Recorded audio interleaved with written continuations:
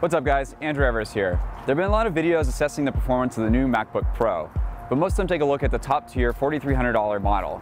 We wanted to take a more budget conscious approach and evaluate the baseline 15-inch model that comes in at $2,400. On a day-to-day basis, I do most of my editing on the rig, so that's a performance I'm accustomed to. But let's see what kind of performance we can get out of the MacBook Pro.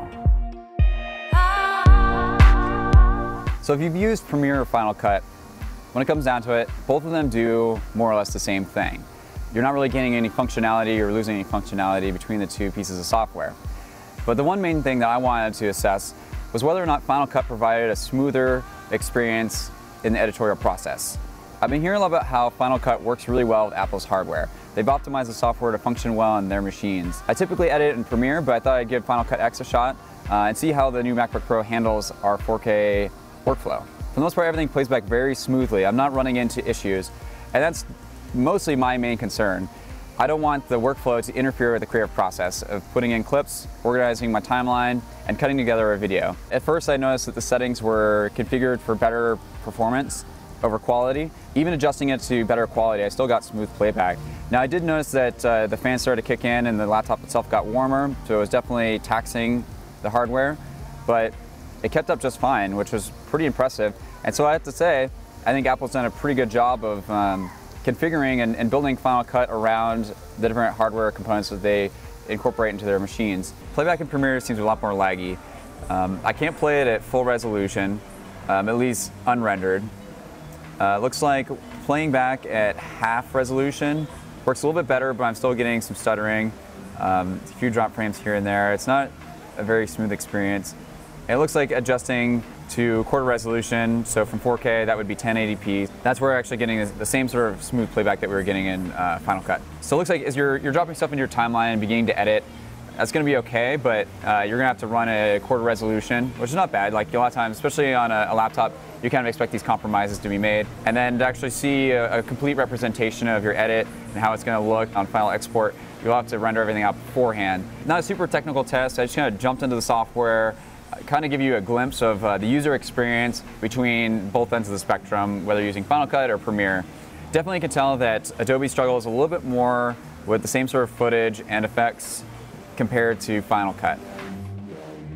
Exporting out of Final Cut Pro, it took 6 minutes and 55 seconds to render about a 6.5 minute timeline of 4K footage to 1080p H.264 codec. And this was with background rendering. For the same H.264 export to 1080p out of Premiere, it took 9 minutes and 30 seconds. The computer got noticeably louder and warmer during the export too. For reference, the rig Premiere export was 4 minutes and 12 seconds.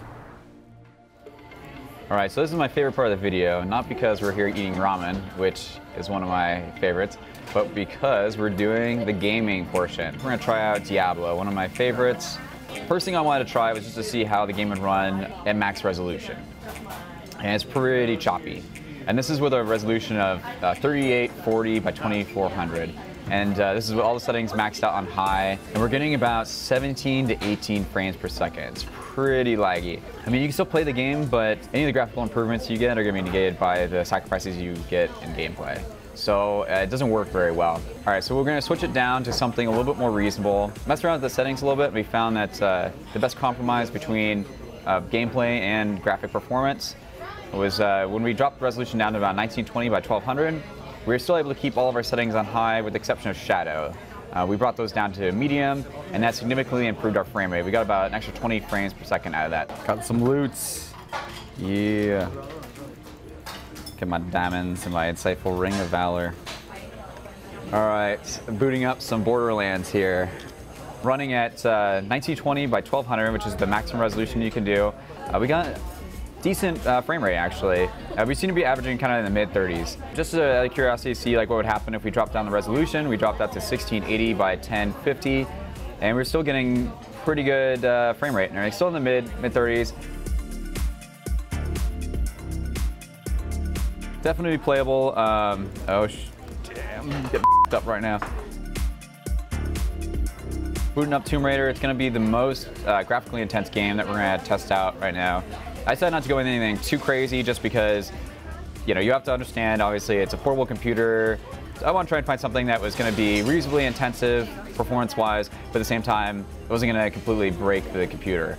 because we do want to be able to play the game. That's like the whole point. First time we booted up, we went ahead and did the automatic settings that Tomb Raider configured for us, which was a resolution of 1650 by 1050. All the settings were kind of like on average. And we're getting about an average frame rate of 42. Pretty smooth, everything is able to play back. It looks good. On the flip side, I decided to see what would happen if we spec this thing all the way out. We pushed the resolution and all the settings up to max. So we did the resolution up to 3360 by 2100 and all the settings on high. And that's where things got pretty bad. Got about an average frame rate of about 13.8. You can barely even run this. Verdict on gaming. Computer definitely can handle it, but you have to understand the limitations it has. You won't be able to have everything completely spec'd out. But then again, this is not really a gaming computer, but it definitely works. You know, it's like if you want to game on your Mac, you certainly boot up a few games and have a good time. Kind of de-stress, just like I am.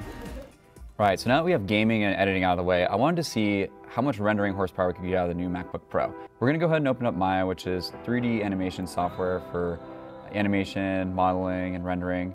So we got the file open. Let me go ahead and kind of navigate around. And I'll change this over from wireframe to the shaders.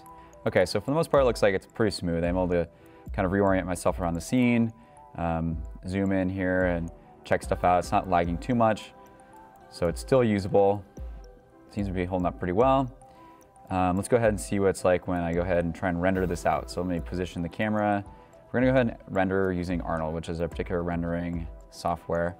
We'll change that to JPEG. And I'm gonna go ahead and do this as HD 1920 by 1080. And our quality is 100, so we should get a pretty interesting image out of this. So our full render time came out about 4:21. I went ahead and ran the same scene on the rig using Maya, and that one came out at 1 minute and 46 seconds. That was using the same settings with Arnold. It does a decent job at running Maya. You could definitely get your work done on here. I was really curious just to see. I've used Maya a decent amount, mostly on a desktop computer. So the baseline 15-inch MacBook Pro performed decently well, but at that price point, it's a little underwhelming. It works well within Apple's ecosystem, but the really only intensive application that you would need out of Apple would be Final Cut. When it comes to gaming, 3D rendering, or even Premiere, it doesn't function very well. You're probably better off getting another computer that's better spec'd at that price point. It's gonna perform better because it has more computing horsepower. Now, if you need Final Cut, you're gonna be pretty much stuck using one of Apple's computers, and the MacBook Pros are gonna work very well for that. If you're gonna be using your computer primarily for Premiere, or 3D work, or any gaming, then you might want to look elsewhere. You'll probably get a better value at that price point. There are good gaming options out there like the Razer Blade, or even the new Surface Book computers that are probably a more appealing option. What do you guys think? Any MacBook Pro users out there using their computer for gaming, 3D work, or any of the stuff that we evaluated in this video? What's your performance been like? We'd love to hear about it. Leave a comment down below. Until next time, I'm Andrew from Techno Buffalo. See you next video. Before we head out, I want to tell you guys about the Science Go app. I've been watching a lot of the old Mythbusters content on there, and if you guys want to watch along too, be sure to download the app. You can watch your favorite Science Channel shows anytime, anywhere. Click the link below to learn more. Oh yeah, ramen. I feel like half of our videos, at least all my videos, have food in them. So I'm introducing you guys to new food and tech at the same time. Gotta have your priorities straight.